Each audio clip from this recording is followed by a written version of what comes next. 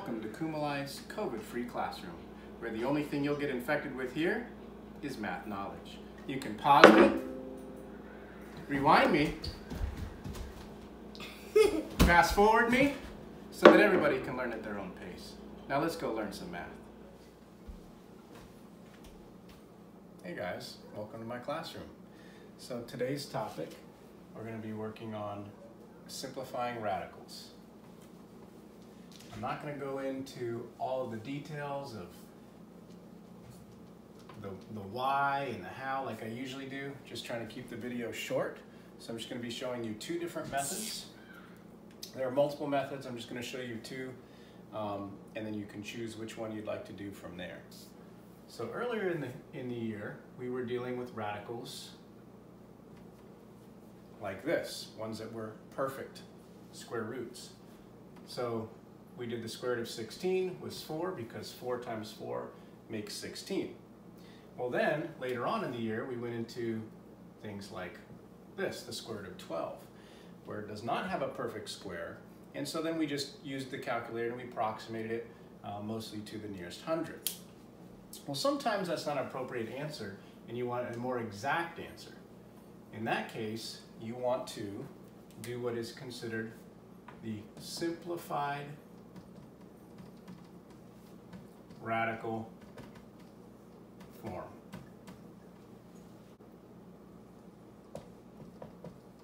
So we're going to use method 1 here to simplify the square root of 8. The square root of 8, the way that I was taught, was to break it down into two factors, trying to find the perfect squares that are inside of 8 as factors of 8. And the idea there is to pull out the largest perfect square, because sometimes there's more than one perfect square in there, so you want to take out the largest one. Well, 8 happens to have only one perfect square in it though, and it turns out you can split that into the square root of 4 times the square root of 2, 4 being the perfect square. I generally always put the perfect square out in front because that's the one that you're going to be simplifying. So we do know how to find the square root of 4 from earlier this year. We learned that that's 2. We cannot take the square root of 2, nor can we break that down any further, so we simply just follow and copy that down next to it. And so then this would read as 2 square roots of 2, which technically that is 2 times the square root of 2, but generally we'll just say it short as 2 root 2 or 2 square roots of 2. And this is what we would be considered our simplified radical form using method 1.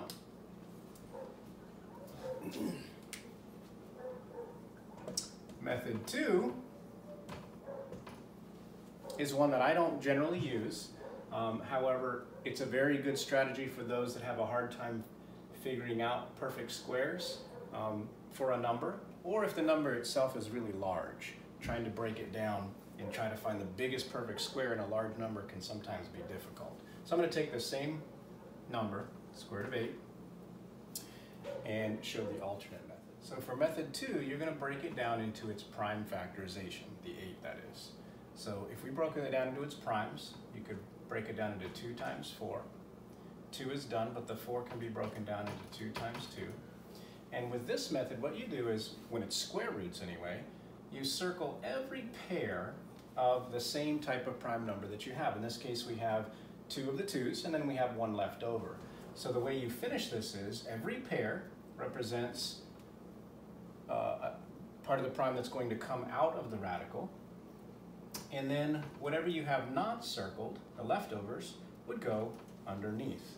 So you see this would come out as 1, 2, and then that would be left underneath because it did not have a pair. And so your final answer, of course, is the same. This time we're going to do the square root of 56.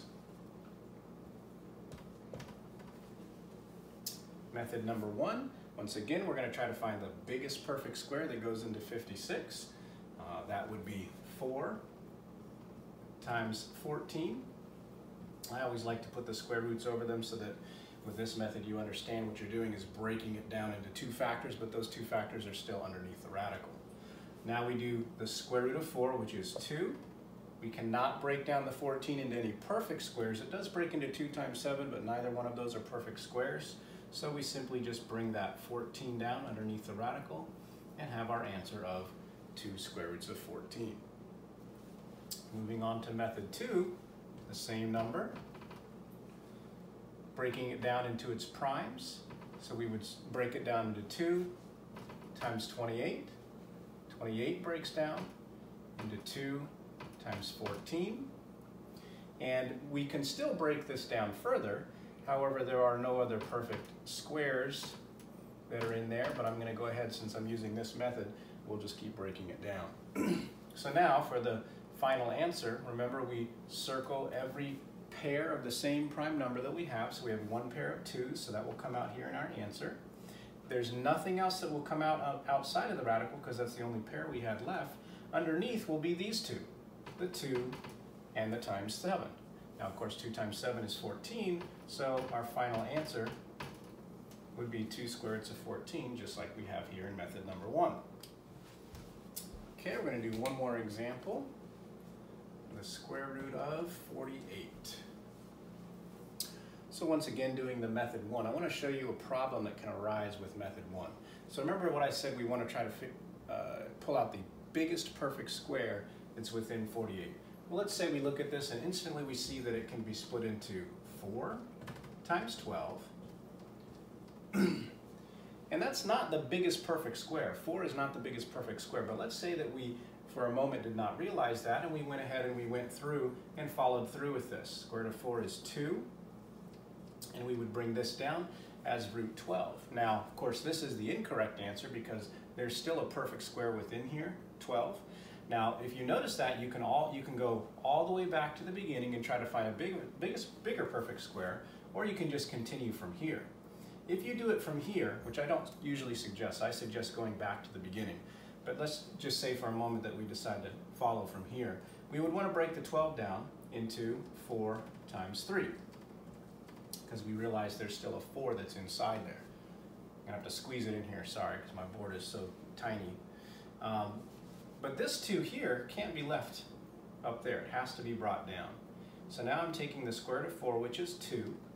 But because there's a 2 already out here, what I would have to do is multiply those together. Remember earlier in the video I said that this is 2 times the square root of 12? So this is 2 times the square root of 4 times the square root of 3. So that's all multiplication there. So that's why we have to remember that so that we simplify this 2 times 2 for my final answer. Square root of 3 is done. There's no more perfect squares in there. So I can still get to my final answer, which would be 2 times 2 is 4. Let's just put it over here. So it'd be 4 square roots of 3 as my final answer. Now that, of course, is the long way because I didn't realize, well, we pretended we didn't realize that there was a larger perfect square here to begin with. So, of course, the shorter way is to realize from the beginning that you can take a 16 out of that. So it's 16 times 3, the square root of 16 times square root of 3, which is 4 square roots of 3. You can see the same answer, but this time realizing that there was a larger perfect square. So it's a nice, quick, easy method as long as you're able to find the largest perfect square that goes inside. Okay, now let's move on to method number 2. This one's going to get a little bit long because we're going to keep breaking it down by 2 a bunch of times. So break it down into 2 times 24. Break that into 2 times 12. Keep going. 2 times 6, still more, and 2 times 3. So again, we are going to circle every pair of the same prime number. So I have a pair of 2's here and a pair of 2's there. So every pair comes out as a 2 in my answer. So a 2 comes out from this pair, a 2 comes out from that pair, and then my root 3, because that's left over, nothing to pair with the 3, so that's what gets stuck underneath the radical. And then I just have to simplify this portion here. 2 times 2 is 4. And there I have my final answer, which is the same as these. So you pick whichever method you think is the best. You could try both and then see which one you feel more comfortable with. I'm going to go ahead and put up some examples here. Okay, here are 3 examples that I'd like you to try on your own. Choose whatever method you want, or try the 3 problems, both methods, until you decide which one that you think is your favorite. Pause the video now, and when you come back, push play. I'll have the answers here for you. All right, welcome back. Here are the 3 answers using method number 1, since that's the one that I'm most familiar with. 3 square roots of 2, 2 square roots of 17, and 6 square roots of 2. That's it for now. Tomorrow we'll post another video doing the same kind of idea, but with cube roots instead of square roots. See you guys later.